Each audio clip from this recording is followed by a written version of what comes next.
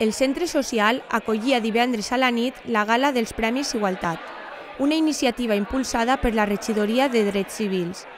A este acte es donen els premis a les persones guanyadores de la segona edició del concurs Premis Igualtat i també es denuncia la desigualtat. És important que el nostre posicionament davant de la desigualtat siga clar. Els premis es van lliurar en 3 modalitats. El premi tradicional al millor cartell del 8 de març, premi al millor relat breu per la igualtat i premi al treball per la igualtat. Tots 3 guardons volen lluitar per la igualtat real entre homes i dones.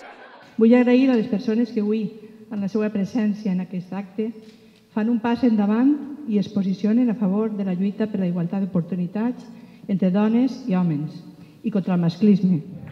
Les primeres en pujar a l'escenari van ser les guanyadores del concurs de cartells del pròxim 8 de març.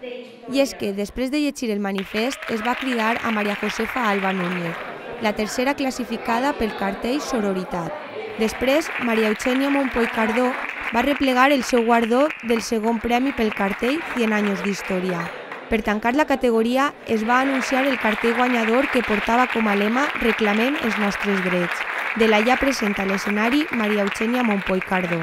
Mi cartel, sobre todo lo que quería era destacar la hermandad entre las mujeres, por eso he puesto las letras, la palabra en grande y luego ya pues darle un poco de color.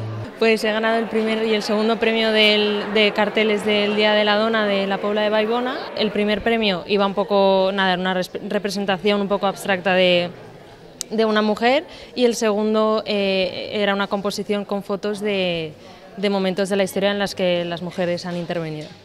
A continuació es va projectar el vídeo anomenat A mi també. En este vídeo, figures importants de la política, la investigació, el periodisme, el cinema, la música, etc., expliquen situacions de masclisme que han viscut al llarg de la seva trajectòria professional. En acabar la projecció, l'agent d'Igualtat de la Pobla, Laura Valero, va parlar d'algunes de les campanyes que s'han posat en marxa en els darrers mesos i també va parlar de les pròximes iniciatives de la Regidoria de Drets Civils.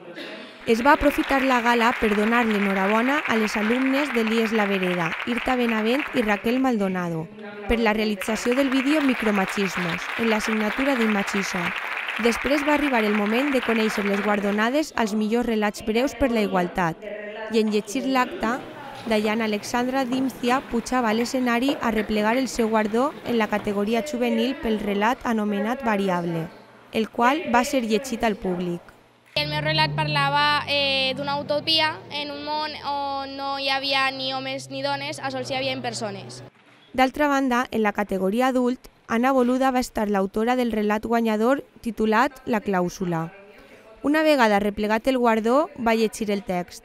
Jo he guanyat el Premi de Narrativa de Persones Adultes i era un relat sobre desigualtat. El tema del meu relat és la desigualtat en l'entorn laboral d'alt nivell. És la història d'una dona que ha anat pujant en una empresa i vol arribar a llocs encara més alts, però això xoca un poc en tindre fills, que és una de les altres coses que ella vol fer en la seva vida.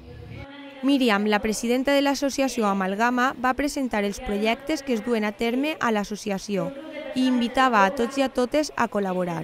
En la gala d'enguany hi hagué una novetat, i és que Regina va presentar la nova imatge per a les àrees d'igualtat, diversitat i interculturalitat, que es troben dins la Regidoria de Drets Civils. Es tracta d'un nou logotip que representa el respecte per la diversitat, un símbol de canvi en els nous temps.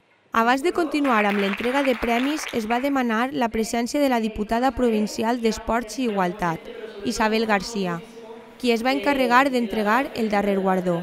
Mi papel aquí esta noche en concreto es apoyar evidentemente el trabajo que se está haciendo desde este municipio, desde este ayuntamiento, apoyar a una compañera como es Regina, una excelente concejala, trabajadora, incansable, feminista, además convencida y bueno, en definitiva dar el apoyo extensivo, ¿no?, al equipo de gobierno con el trabajo que están haciendo en pro de la igualdad. El Premi al Treball per la Igualtat va ser entregat a l'equip femení del Club de Galotxa de la Pobla.